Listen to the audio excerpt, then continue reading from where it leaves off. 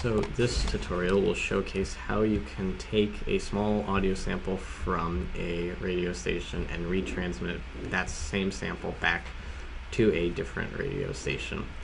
So for this tutorial, we're going to need both the flow graph we made for receiving and the flow graph we made for transmitting, because we're going to use them both in conjunction with each other.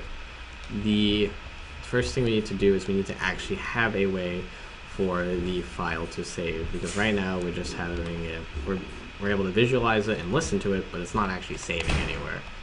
And the way we do that is we use what is called a wave file sync.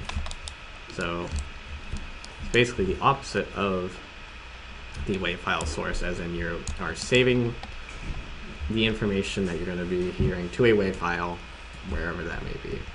So we're going to change a couple things about this. First, we're going to set the path of the file, and what I'm going to set it to is a file on the desktop called retransmit.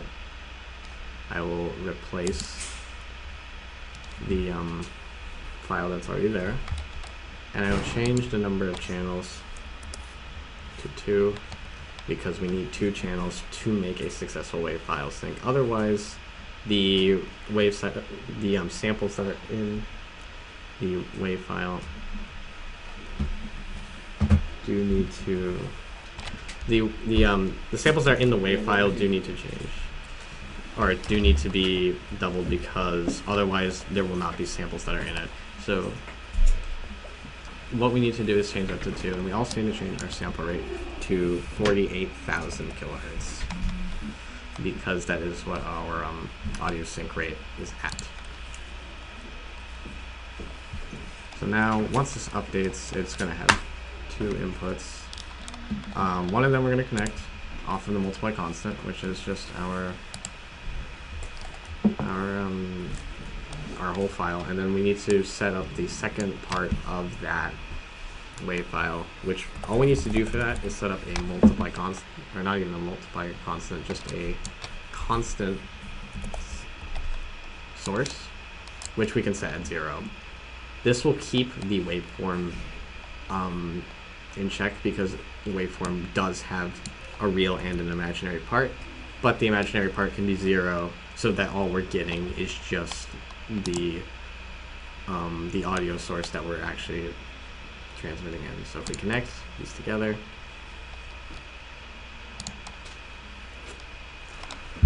we will have both of our inputs that are necessary to get the sample we need. So now we're going to pick up a small sample from the radio station that this is defaulted to. And to show that this is the same signal we're listening to, we can just slide the volume up and back down, so we will hear it once it goes in. Now you don't want to take too big of a sample, because wave files will start getting very big the longer you let them go on, and this goes for any file sync within GNU Radio Companion. You don't want to use it for more than just a few seconds, unless you have a dedicated amount of memory going to just saving that. So now that we have our file, all we need to do is go back to our transmit tutorial and just fix a couple things up in here. First off, our audio rate was 48,000, and although that's not exactly double, 45 will get it close enough to where it will be about where we set it to be. So if we set it to 45, we're cutting our interpolation in half after we've doubled our sampling rate, or close to double the sample rate that the audio is playing at compared to the radio test. So it will get back to around 2 million, so the file won't sound sped up or slowed down. The other thing we need to do is obviously change our file path that we're getting our thing from to the retransmit. So if we change it back to our retransmit block, say OK, and then play it, we should hear that audio source that we did, and it will repeat because it is a short sample.